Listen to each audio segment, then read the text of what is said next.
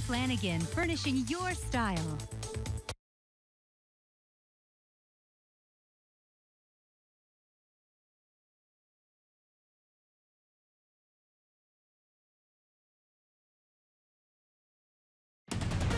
Now, live on WPRI 12 and on WPRI.com. This is Eyewitness News This Morning. Coverage you can count on.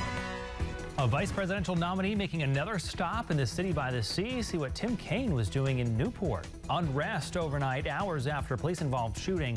Chaos ensues on the streets of Milwaukee.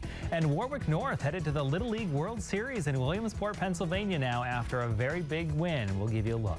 7 o'clock now on your Sunday morning. We do begin as we're tracking a live pinpoint Doppler 12 weather alert for you. We're going to give you a live look outside at 95 Thurbers Avenue. Traffic moving fine. You can see the roads are still a little wet, though.